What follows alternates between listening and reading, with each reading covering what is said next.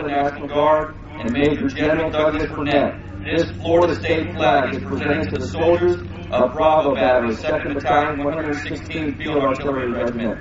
As they serve our country overseas, it is a tradition that deploying Florida National Guard units fly the flag of Florida over their headquarters to demonstrate their pride in our state.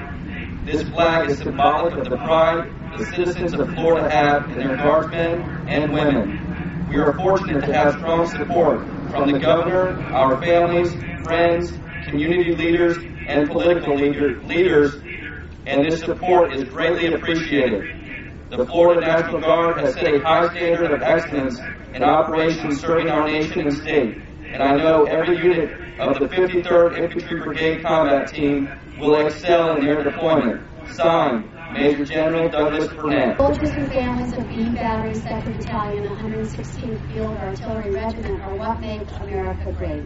Each of you who lead today, and each of you who stay behind, carry within you a part of America's wonderful heart and soul.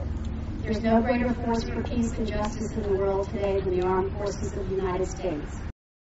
Every family member here, friend, loved one, employer, anyone who has concerns or care for our servicemen and our soldiers, I think in the last couple of days we felt like an army of one, because we're all dealing with the emotions that come along with being without our loved one, and also the worries that you have when you can't know what's going on day to day, and also just the sense of loss not to have that person in your life. And those are real emotions.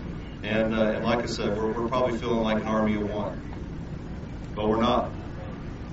We are Army strong. And that Army includes the soldiers and their leaders, it includes the families, it includes the employers, and it includes the community leaders and all the veteran organizations that support the Army and the mission that we have. At this time, Captain Everett would formally like to invite the families to join their soldiers inside the Armory for a reception. That concludes this ceremony. Thank you for coming. Come on, right! March! Along road! Along road!